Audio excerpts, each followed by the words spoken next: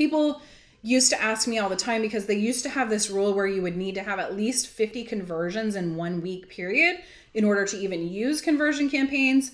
That is not true anymore.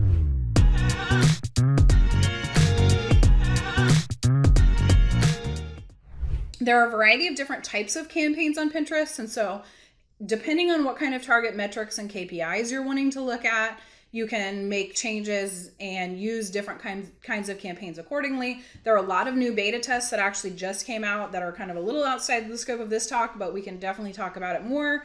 If you have more questions, definitely message me. There's a lot of really good opportunity that's coming. And here's just one example for a shopping campaign that we're seeing just really crazy numbers at scale. Testing and trying out a lot of different types of products. This is a beauty brand that we're working on some of their bundles and some of those things to get ready for holidays, and just we were kind of playing off some of the Mother's Day bundles and those kinds of things and just getting some really, really good results. And so that's really exciting. And so Pinterest really does have powerful potential for lower CPAs, consistent long-term ROAS. Over time, we really do see those lower CPAs than Facebook, than Google over time. So maybe not necessarily in the first 3 or 4 months. Sometimes it can take 6 months, sometimes less, and we get really low CPAs right out of the gate. So when you're choosing your objectives for paid ads, you want to think about what's your objective? Of course you want to get sales, but also how deep in the process, how big is your audience, for example? How deep in the process are they with your brand? Or do you still need to do some more warm-up education? In which case you may want to run some brand awareness, and you may have brand awareness is the only place where you can focus on getting and target an intentional CPM. So if you want to get in front of a bunch of different folks and you want a low cost per impressions or cost per lead, this is a great place to do it. Traffic campaigns are awesome. They're not algorithm based, so that's one thing you have to think about. But they are really good for top of funnel, high quality traffic, and we also have auto bidding options. They just rolled out a full CBO campaign, so now you can only optimize for campaign budget optimization, so you want to make sure and consider that. But so far it's doing better for some of our top of funnel campaigns so that we can actually spread the budget out better per ad set versus on the campaign level. So that's going really well. If you have an app and you want to try some app install campaigns, we've got a lot of different options for those. You do need to have an app install partner, MMP partner. So definitely take that into consideration.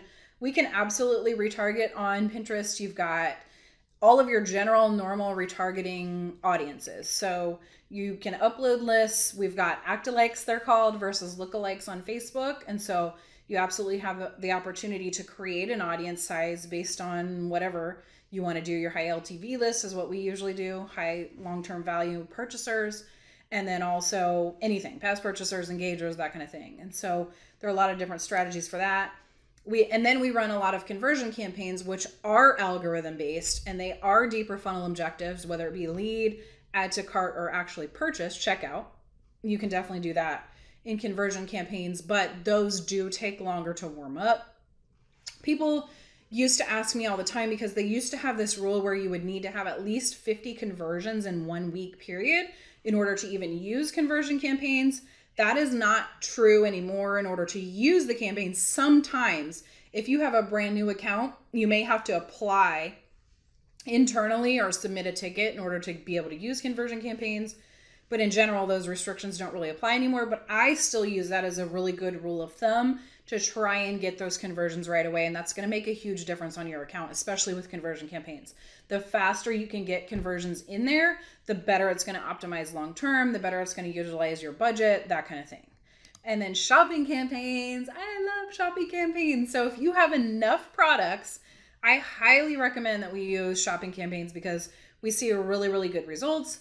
This is the only place where you can do dynamic retargeting on Pinterest. So absolutely, if you have a good amount of products, this is a great place to start. And then again, with shopping campaigns, they're releasing new features all the time. You've got multiple feed options now, which is really cool. So we can test and try different feed apps, different types of feeds. We can adjust the feeds, choose different products, that kind of thing.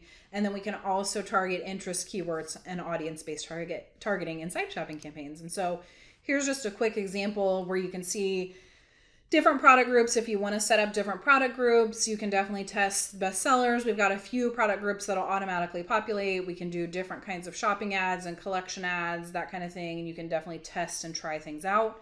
We see really, really crazy, ridiculous results sometimes with shopping. And so here's one good example.